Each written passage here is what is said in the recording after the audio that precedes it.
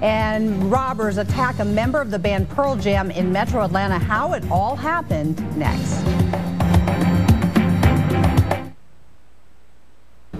6:25, weather and traffic right at the bottom of your screen. We have the surveillance video of three men attacking the bass player for the rock band Pearl Jam. Cameras recorded this outside the Southern Tracks recording studio in DeKalb County last month. Three masked men smashed the SUV's windows. They got about $7,000 worth of cash and items, and you can also see bass player Ament get out of the SUV and start to run away, but one of the men knocked him down. The thief injured Ament's head and stole his passport. Authorities